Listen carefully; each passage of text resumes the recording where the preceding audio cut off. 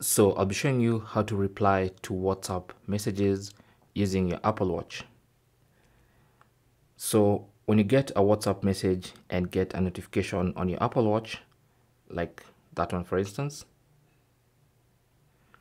what you can do, as soon as the message arrives, you can just tap on the message and then tap on reply, and then you have these quick suggestion replies. You have these templates for quick replies.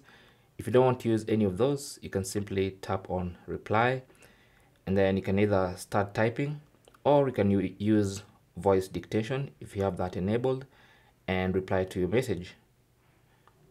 Good morning to you too.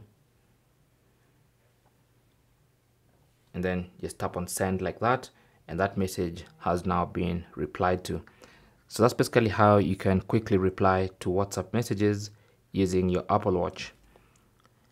Now the first thing, obviously, before you can do this is to make sure you have WhatsApp notifications enabled for your Apple Watch. If you haven't done that and you don't know how to do that, then you can watch the video I'll link in the description on how to allow or how to enable WhatsApp notifications on your Apple Watch. Thanks for watching.